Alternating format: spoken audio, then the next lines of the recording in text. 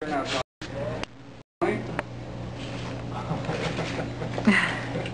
very well.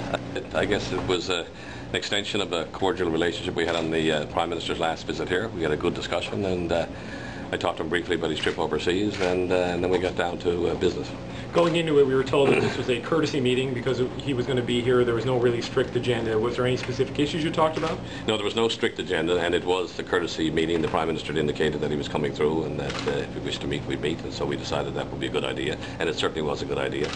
I guess the first item of importance that I put on the list for him was the fishery. We're going, obviously, we have an MOU in place. We're going through a talks of restructuring, possible rationalisation. I felt that the federal government has to be at the table, a very, very important partner here.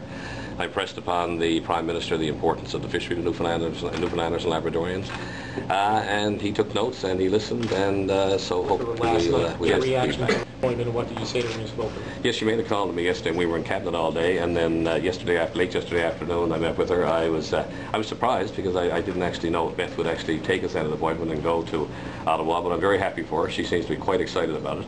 I think she'll be a very strong representative for us in Ottawa. I think she'll be a strong voice.